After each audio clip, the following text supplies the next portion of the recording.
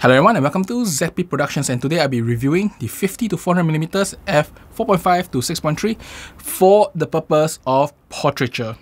Now, using such a super zoom telephoto lens for portraiture is not normal, but there is some perks to it, and in today's video I'll talk about this lens, how I feel about it, and is it worth it to mess around with it.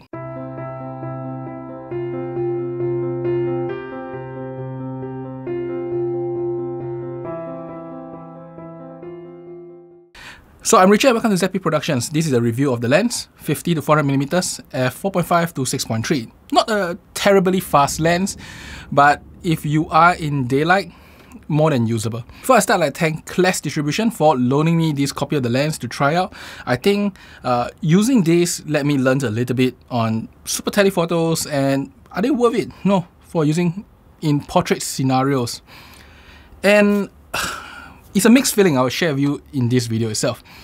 So for this lens itself, I did a photo shoot with my friend Naomi. She was doing this character called Toa. So I had fun, we did a shoot, it's a collaboration. And we had quite some photos. Now in this shoot itself, I used a Sony A1, you can see on the table here, with the 50 to 400mm. And in the later part of the shoot, I shot with the 50mm GM lens, and that is for me to know what's the sharpness difference, because we always say sharp, but you know, without comparison, is it really sharp? And you must compare in the same scenario. We all know this is ultra sharp. How does it stand up? In today's video, you will look at it. So first, let me talk about handling in the field. I think that the Super Tele isn't that heavy. With the A1, no problem. I can easily handhold it for the entire shoot itself. The only problem is shutter speed.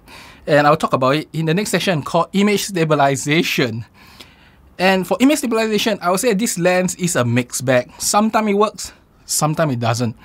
I have shot shots that were like 200+ and about 1/160, 1/200 shutter speed, as you can see some of the shots here, and they weren't tech sharp, or should I say, you can tell it's motion blur.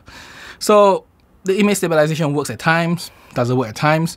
There are shots that are shot at 1/60, or should I say 1/160 for 300+mm, and it works out well. But for some reason, some shots didn't work out too well, even though it was nearly 1:1 shutter speed. And this brings up to the biggest weakness of this lens, and that is its relatively low and slow aperture. Now the aperture is 4.5 to 6.3, and for consistency's sake, most likely you'll lock off to 5.6 and then go 6.3 occasionally. I mean, you can go for 4.5. I'm not stopping you, or nobody's stopping you, but you probably want to keep it consistent for easy adjustment. If not, your lighting, your camera will just fluctuate non-stop.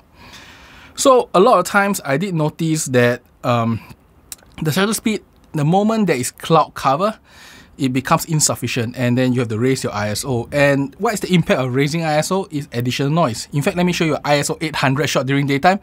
This was at the start because I was doing some video stuff and did my photos after that. So I shot at 800. It was really sharp, but you can zoom in and see noise. Now, a modern camera like the Sony A1 doesn't mean that it has no noise at ISO 800. It does have, and if you are a pixel peeper, you will be affected by it. If you're not a pixel peeper, I can tell you, you zoom out, looks perfectly fine. And if you can shoot with ISO 400, ISO 800, this lens is perfectly good. But in cloud cover, you may drop to as low as 1/160 or 1/100 to shoot with this lens. And as I said, the image stabilization isn't terribly good, so there is some trade-off to note. Now, when it comes to image quality, very nice, very nice. Let me tell you guys, very nice. The sharpness, well, every time it's in focus, it is sharp. And when I mean sharp, I mean in comparison to the GM lens at f1.2, f2, not too bad. You don't feel like you lose anything. In fact, let me put it side by side to show you one shot that's out less than 100mm on this lens with the Sony GM.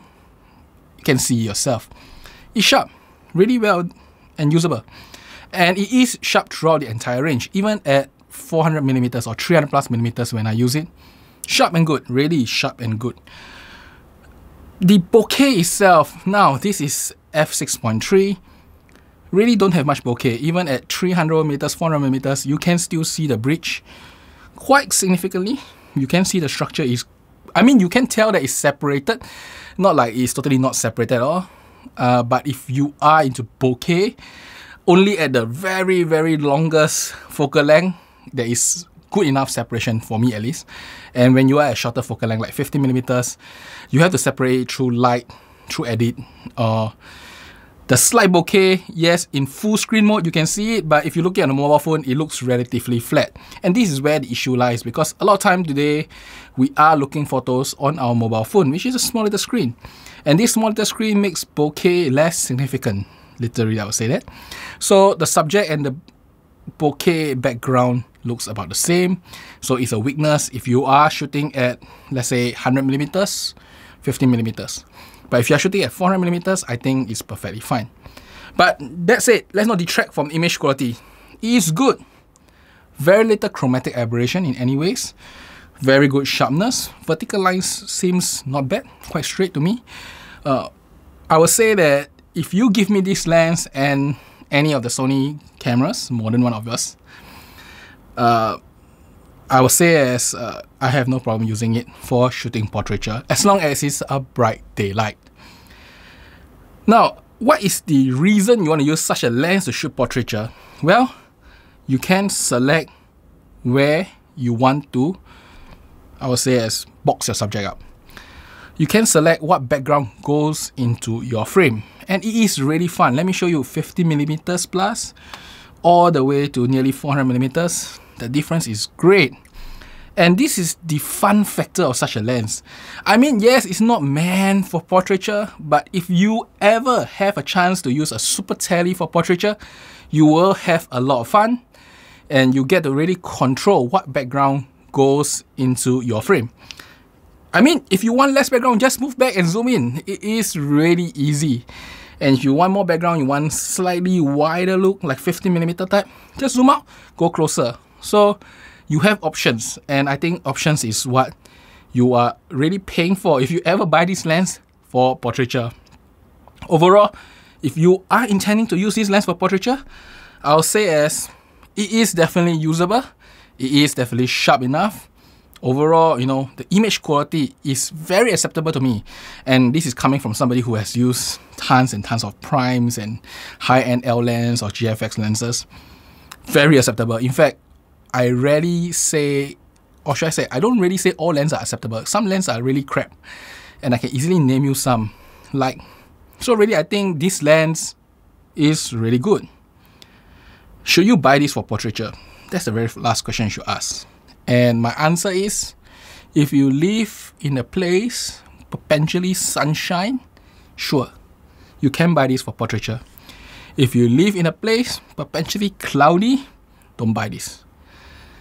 If you live at a place with a nice beach, nobody in the background, bright, good light, get it. If you live in a place where things are messy, a lot of buildings, structures, trees, whatever, a lot of background mess, and you have poor light, don't get it. But if you have really, really good light in such a scenario, this is quite good. You get to select what goes in your frame. So there's a lot of trade-off. I would say this lens is definitely not for everybody when it comes to portraiture. In fact, the fact that you're looking at this means that you have some interest, but you're not sure too. Even I'm not sure. This is a very good traveling super tele lens. I mean, not many lenses give you 50 to 400 and all the way sharp. And for the purpose of traveling, maybe this is all you need. Shoot near, shoot far. Quite a fun lens. In fact, if you are intending to travel and shoot portraiture, maybe this lens is not a bad choice. Now, the final part is the pricing. I know the price is not very high. Let me show you the photo here. Not too high. But still, for the same price, you could buy many of the primes. You could also consider the 35 to 150 and top up more for it. I mean, that is a better lens. More costly lens for portrait, but better lens. You know, you can also buy like the 28-75, which covers the earlier ranges.